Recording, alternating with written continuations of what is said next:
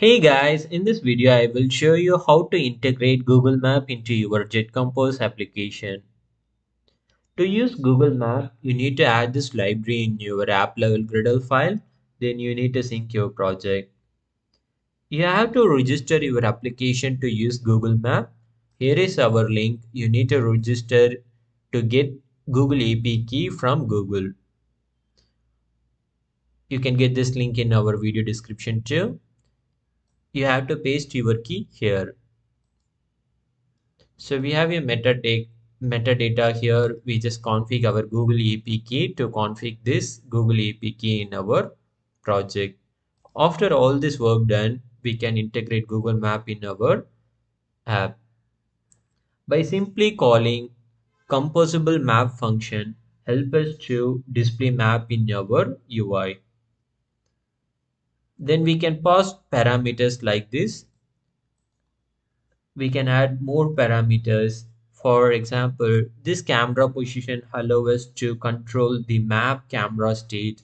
Likewise, we can do UI setting and more option available from composable Google Map.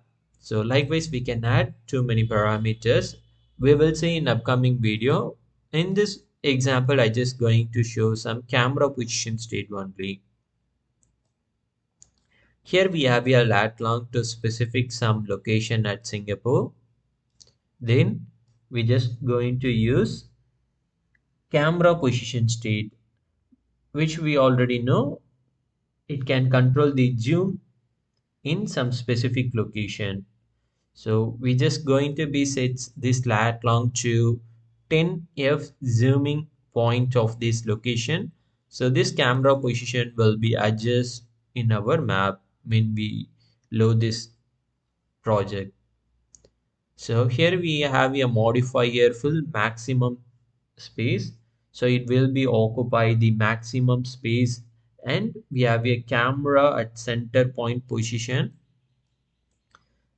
So we just created a camera position state here. Then we just passing this value to camera position state. So this is the example. We just make simply Google Map with maximum allotted space, and we just created a camera in center around the Singapore. See you guys in next video.